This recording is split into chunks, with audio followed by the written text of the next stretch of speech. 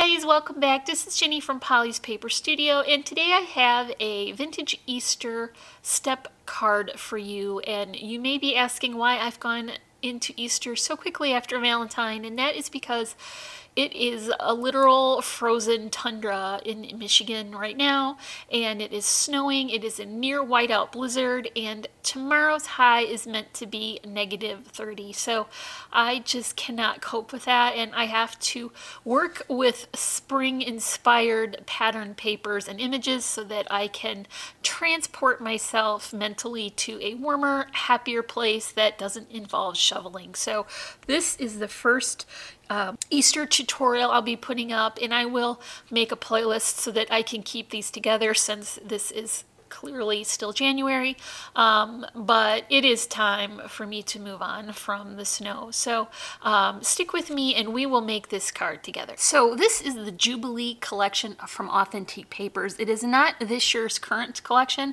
but it was easy to find, readily available. So this has all of the vintage images that you expect from Authentique Papers, has very whimsical little carrots, some sheet music and ephemera, plaids, of course, floral design. Here's some lace, some checkerboard, and a bit of basket weave.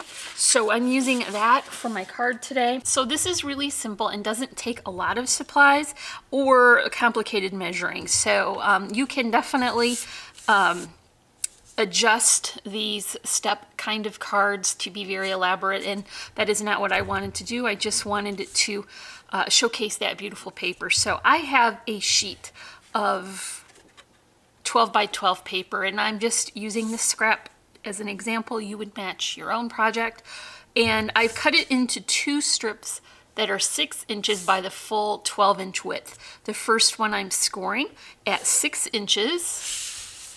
The second one I'm going to score at 1.5 and 3, then 5 and 7.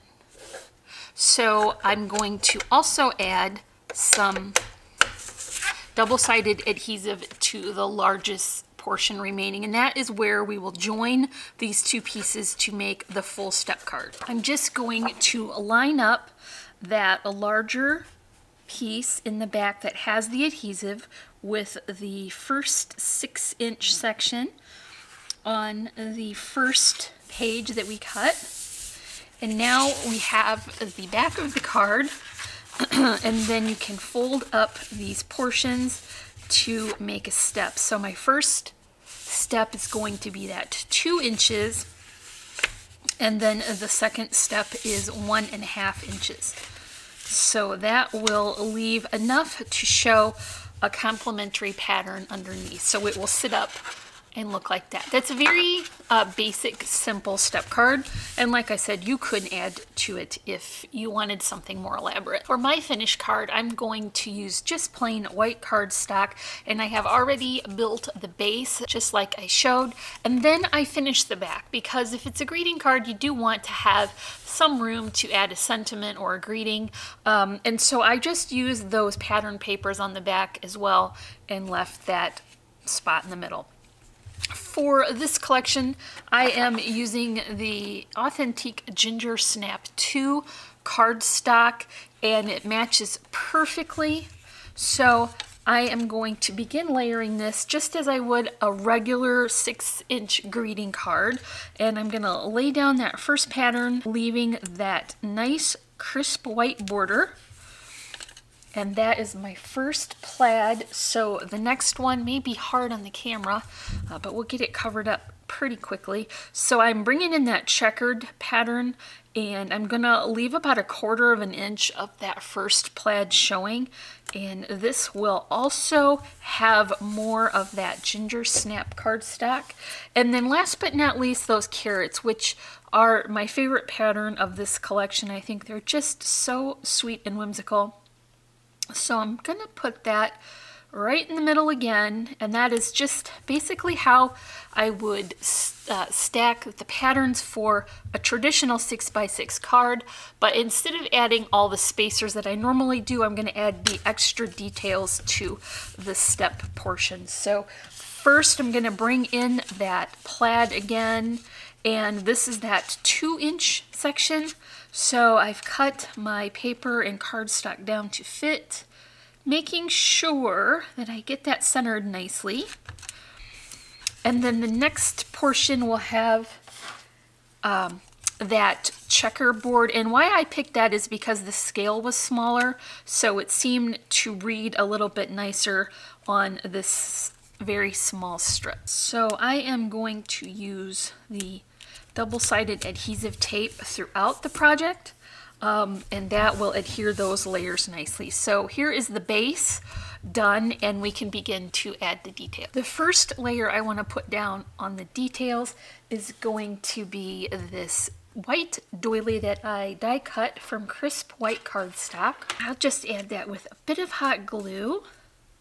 Because portion of the bottom of this card is going to be hidden behind these steps, I'm going to anchor my focal image a little higher than center, and this is the one I chose, so it's just that sweet little vintage children playing. They've got their bunny friend and some flowers, and I've used that same ginger snap matting on that as well, just to separate the layers. This is a sentiment that came from the bottom of this card. So originally it was a 3x4 card, and I clipped off the sentiment and then used a circle die to cut that out. So I'm just going to add that right here, making sure not to hide any of those words underneath the doily. So this will be the top portion of the card, and I think I want to add the rest of the details here, which is a small softly colored, this is very sweet, peachy kind of a rosebud on a stem, and this is a white flower with a nice stamen. I put a little bit of twine on that too, and I'm gonna just add that here. Once again, making sure that I don't cover up those words or any important parts of that image, so that it will look nice in the finished card. And then I've also tied a bow, and this is a coral checkerboard satin with a small charm, another twine bow, and a vintage button, and I'm just going to anchor that on the top, putting at it just a little bit of an angle so that I don't disguise any of that image. So I've got one last paper portion here, and this is a banner that is die cut from one of the pattern papers. I've put 3 of them on a double layer of spacer so that I can build up that dimension. So once this is closed, you can see that I am just going to add this to the bottom and slightly to the right, because I want most of it to be shown, and some of this will go behind the flower arrangement. So I've got that same peachy color rosebud with its companion larger open flower, more of the white flowers. I created these with stamens and then a few leaves and twine bows tucked in, and that is just going to go right here. I want to be very, very, very careful not to glue any of this to the next layer down, because I don't want to glue it closed. So I am putting glue only on the very bottom of that, and I am just making sure that I don't overlap the edges. And then a couple last details are just going to be some vintage buttons, and I think that will be a nice finishing touch for that banner. And that is all for our vintage Easter step card created with the Jubilee collection from Authentique Papers. There's trims from Really Reasonable Ribbon and some flowers from Little Birdie Crafts and some handmade by me. So I will leave links in the description for these if you want to check them out, and also links to our social media sites. We are on Instagram and Facebook, and we have our Etsy shop and blog, so you can check those out there. Don't forget to like, comment, and subscribe. And as always, I'm wishing you a happy and productive day, and I thank you so much for watching. Bye.